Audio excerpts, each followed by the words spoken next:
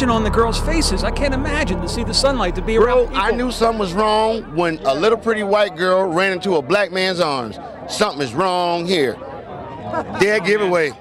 Dead giveaway. Charles, thank you very much. Dead giveaway. Thank you very much for your time. Hey guys, I'm Jeremy, and today I'm going to tell you a crazy story of a guy who kidnapped not one, but 3 women and kept them in between about 9 and 11 years in a house just behind me here in Cleveland, Ohio. So they were taken over a period of about 1.5 years, and were stuck there for all those years, were beat up, tortured, raped. So an absolutely insane story. So in this video, I'll show you some of the crime locations, and I'll give you a background of this insane case.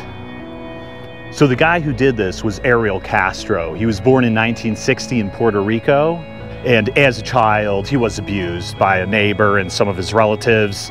His parents got divorced when he was young, and then eventually he moved to the United States. They were first in Greeley, Pennsylvania, and then they moved over to Cleveland. So the house is just behind me here. I think it's a blue one. I think that was, because it looks newer. The original house was actually torn down. So it was 2207, so 2204 is to the left, and 2120 is over there to the right. So yeah, that's where these poor girls were sitting, mostly in the basement at first, and then upstairs, as I mentioned. So he eventually started dating a girl across the street named Grimilda, and they eventually ended up having 4 kids together, and they ended up moving into this house back here in the, I don't know, 80s or 90s. And it was when they moved in together that the abuse really started on her. I mean, he had really beat the crap out of her, like broke her nose, ribs, and he had even hit her in the head so hard that she had a blood clot that ended up like becoming a tumor that was inoperable. And so she actually died later in 2012 from that. So of course there were some charges that were against him, and there was even a grand jury, but they didn't indict him.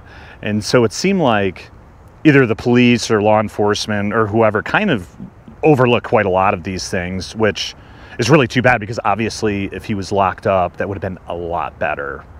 So of course, in the 90s, she moved out on her own. So they had the 4 kids together, like in another neighborhood, not too far from here. And in the 90s, he was a bus driver. Actually, almost until those girls were free, he was a bus driver. And he also played guitar in a local band. And, you know, everyone seemed like he was a pretty cool guy. He barbecued with his neighbors and hung out in the backyard. People said he was a little eccentric, but nothing too unusual. And actually, behind here, there's a cemetery, so they couldn't hear anything coming from that way. And also, behind that cemetery, it's not too far to that highway. So you could hear kind of the dull sound of a highway. So if people did hear some strange noises, they could think it's that. But it's definitely not like super quiet here.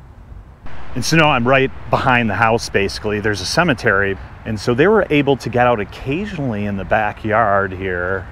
So there's just chain link fences on both sides, it looks like. So I don't know how they would be out there and like the neighbors wouldn't see them. But yeah, you've got this cemetery here, and this would have been their view, like pretty much. I mean, besides, I don't know, the other windows on they could see the sides of the house, but obviously no one could hear back here besides the ghosts and whatever's on the highway.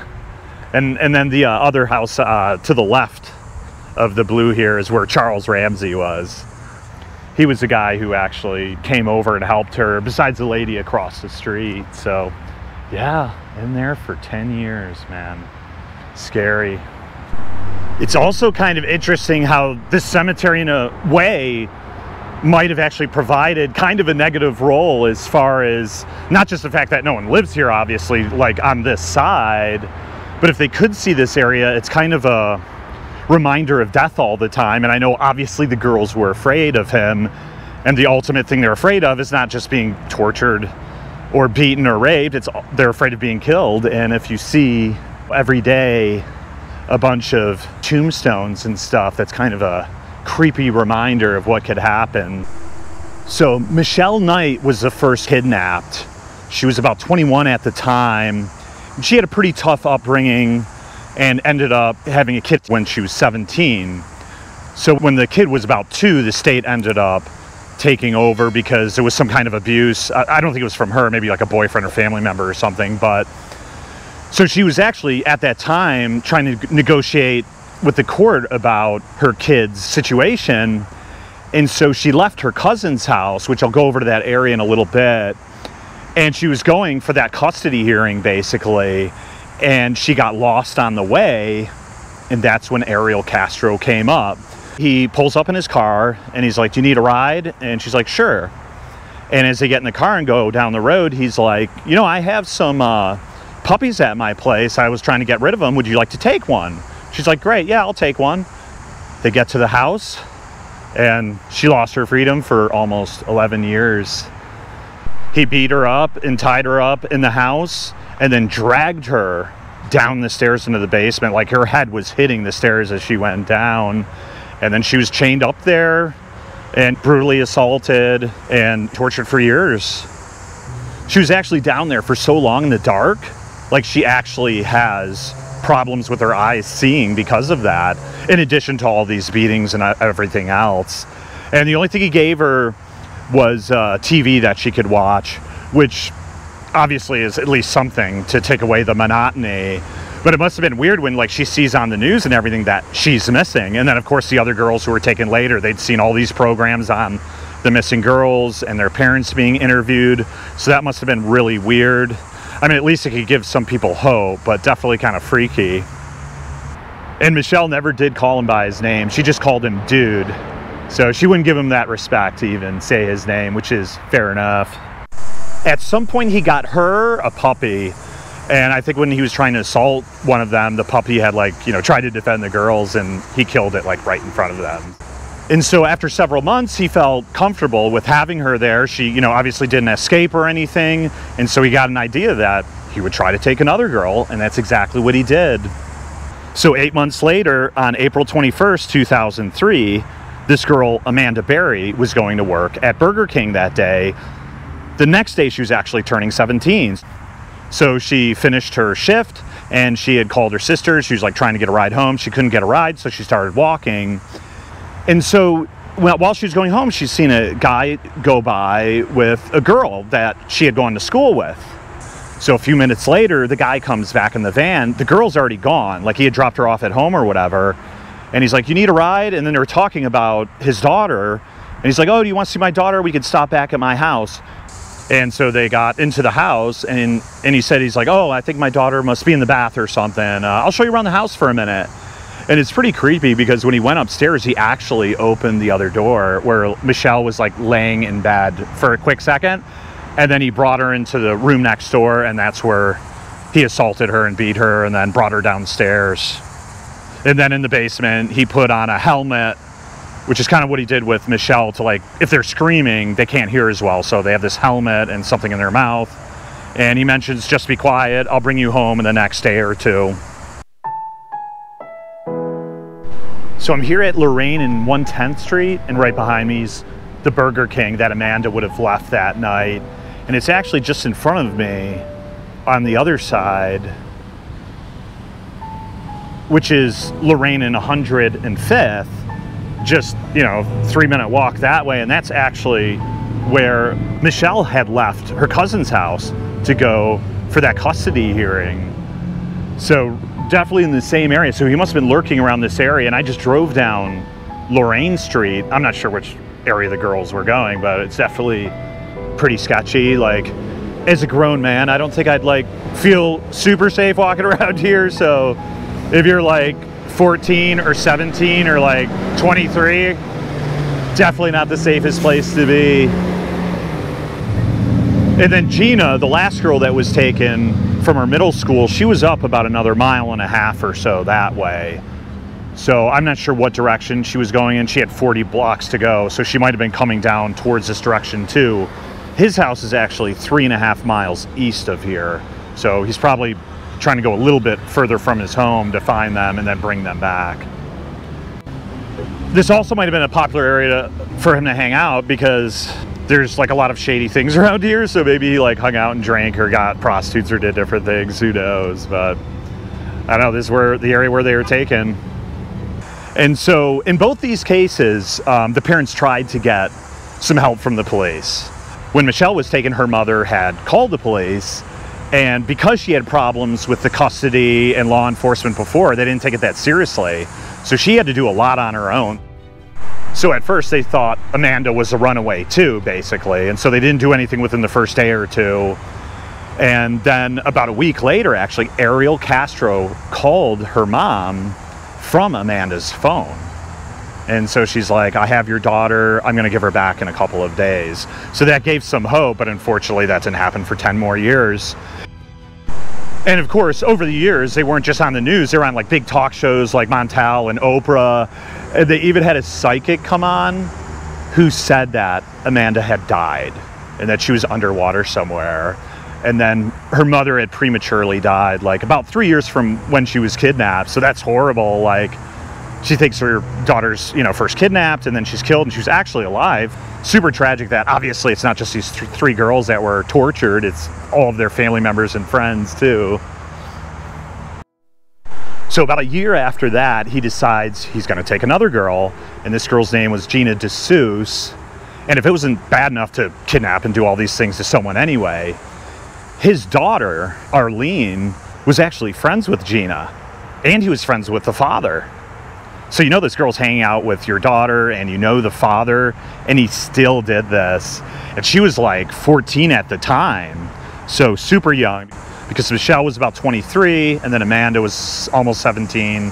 And so he's basically getting younger as he goes. And so on April 2nd, 2004, she was walking home from Wilbert Wright Middle School, and she actually had some money that she's supposed to use for a bus because it's 40 blocks home. But she had like spent it on like lunch or snacks or something like that. So she's walking, and then Ariel shows up, and she knows him obviously because she's friends with his daughter, and she thinks my dad must have told him to come and pick me up. So he gets in the car and he's like, let's stop at my house real quick.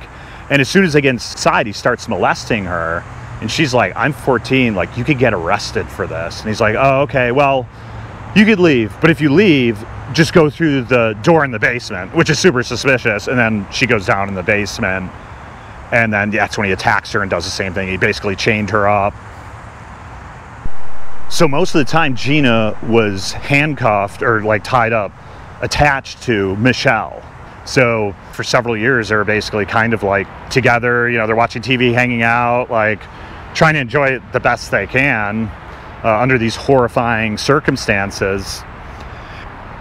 And over these years, Michelle had been pregnant up to 5 times, but miscarried because each time she got pregnant, he beat the crap out of her, and she miscarried so much that she can never actually have any kids again. So that's really sad. And after about 3 years, Amanda got pregnant, and she ended up having that baby. The baby was actually close to dying, and the baby wasn't breathing for a bit, and Amanda luckily saved her, and the baby ended up being okay. And ironically, that actually kind of brought a little bit of happiness to the situation, because Ariel was happier about it, and it also brought some joy to the girls who were there. And things began to change in the house a little bit. Like, he eventually brought them up from the basement and kept them barricaded in some rooms upstairs. And they were able to go outside a little bit more, like either into the garage or into the back. And I know one of the girls actually tried to get out and didn't make it over the fence. He got her and brought her in. And Ariel actually brought Amanda's daughter out with him to like Sunday service and to some friends and to his mom's place occasionally. He mentioned it was his girlfriend's kid. I don't think he said it was his biological kid, but he did bring the kid out all around town. So they only got 1 meal a day, so they were, practically starving the entire time. And then they got 1 or 2 showers a week, and that kind of depended on how good they were, basically. So in 2012, he finally got fired as a bus driver. He had been doing that for, 10, 15 years. And they're going to foreclose on his house because he hadn't paid the taxes for about 3 years. So things were not looking good building up to that. And so one day he went to get groceries, and the little girl, Julian, had come upstairs to Amanda's room, and she's like, Daddy's gone. She's like, okay. And the door was open to her room, and so she kind of went downstairs. She wasn't sure if it was a trick, because often he would like leave a door unlocked or a little bit open and then wait for them to possibly go out, and then he'd of course attack them. So she was really nervous when she got out and walked down to the front door, and there was like a padlock or something on it. So she couldn't get all the way through, but she could yell and she could kind of get an arm through. And the lady across the street first saw it and came over. And then this guy next door had come over and helped her get out, basically. And that guy, Charles Ramsey, has a super funny interview I'll play right now. I'm talking with Charles Ramsey. He's a neighbor. Walk me through again what happened this afternoon. You heard screaming. Heard screaming. I meet my McDonald's. I come outside. I see this girl going nuts, trying to get out of her house. So I go on the porch. Okay. I go on the porch, and she says, "Help me get out. I've been in here a long time." So I figured it's a domestic violence dispute. So I open the door, and we can't get in that way because how the door is, it's so much that a body can't fit through, only your hand. So we kick the bottom, and she comes out with the little girl, and she says, "Call 911. My name is Amanda Berry." Now, did you know who that was when she said that? When she told me, it didn't register until I got the call in 911, and then I'm like, I'm calling the 911 for Amanda Berry? I thought this girl was dead. You know what I mean? And she got on the phone, and she said, "Yes, this is me." And the detective, Cook, right here, Detective Gregory Cook says, "Charles, do you know who you rescued?" I said. Now, and when did you see Gina? So about 5 minutes after the police got here. See, the girl Amanda told the police, "I ain't just the only ones. It's some more girls up in that house." So they went up there, 30, 40 deep, and when they came out was just astonishing because I thought they were gonna come up with nothing. I figured, whoever she was, and like I say, my neighbor, you got some big testicles to pull this off, bro, because we see this dude every day. Every day. How long have you lived here? I've been here a year. Okay. You see where I'm coming from? Right. I barbecue with this dude. We eat ribs and whatnot and listen to salsa music. You see where I'm coming from? Yeah. And you had no indication that there was anything going on? Bro, not a clue that girl was in that house or anybody else was in there against their will, because how he is he just comes out to his backyard, plays with the dogs, tinker with his cars and motorcycles, goes back in the house. So he's somebody that you look away because he's not doing nothing but the average stuff. You see what I'm saying? Yeah. There's nothing exciting about him. Well, until the day. What was the reaction on the girls' faces? I can't imagine to see the sunlight, to be around people. I knew something was wrong when a little pretty white girl ran into a black man's arms. Something is wrong here. Dead giveaway. Dead giveaway. Charles, thank you very much. Dead giveaway. Thank you very much for your time. And either she homeless or she got problems. That's the only reason why she run to a black man.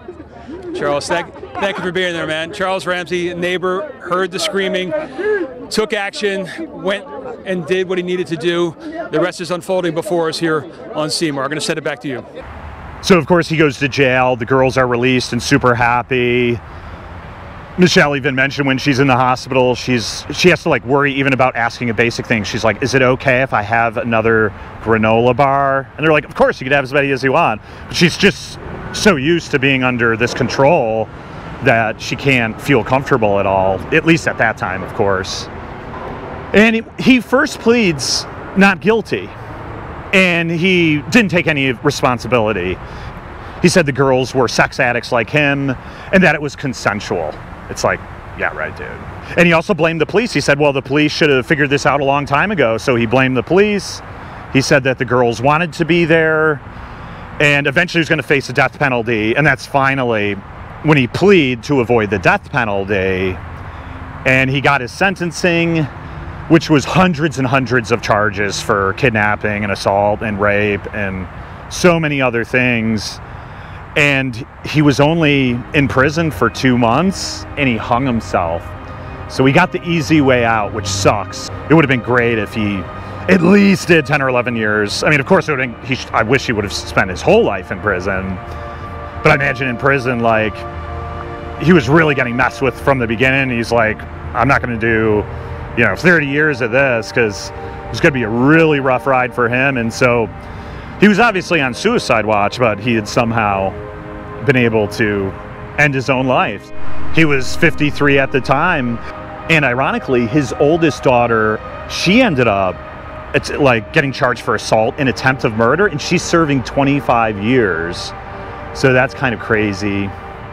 the rest of the family obviously apologized to the girls for everything that happened to them.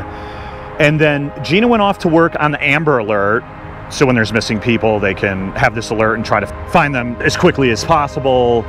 And then Amanda works for Fox News for the segment on missing people. And they all had books that they wrote that did really well. And I think most of them got married by now and like had kids. Of course, Michelle couldn't have kids, and she actually maybe tried to get her son back, because remember, she had that kid that was in foster care who was about 5 at the time, so I imagine he was like 15 or 16, and you know, he's already been there that long. They're not going to pull him out of the house. He's actually almost an adult at that point anyway. So my final thoughts on this: I wish I could just say, like, never get in a car with a stranger. It's pretty obvious, but at least 2 of these girls knew this guy. And also at that time, cell phones weren't as popular in the early 2000s. So nowadays I would say, you know, take a photo of the car, the person, and text someone before you leave so people know like where you're going or something about you. But at that time, that wasn't quite as popular. But in general, it's good to keep people updated of what's going on. You never know when something like this could happen, so send updates. I'm going here, I'm doing this. Like, for instance, if I'm going off hiking in some weird location, if I don't have like a personal locator beacon, I'd say, okay, I'm off on this trail. If I don't turn up, at least you know where I was going. So really sad case. Obviously happy that these girls are able to move on with their life. It seems like they're doing pretty well despite the circumstance. And it's tragic that Ariel didn't spend his whole life in jail, but it's just the way things go. They actually ended up tearing down that house like a year or 2 later, and 1 or 2 of the girls came to watch it get torn apart. It must have been pretty emotional. So anyway, I hope you guys enjoyed the video. If you did, like and subscribe, and I'll see you next time.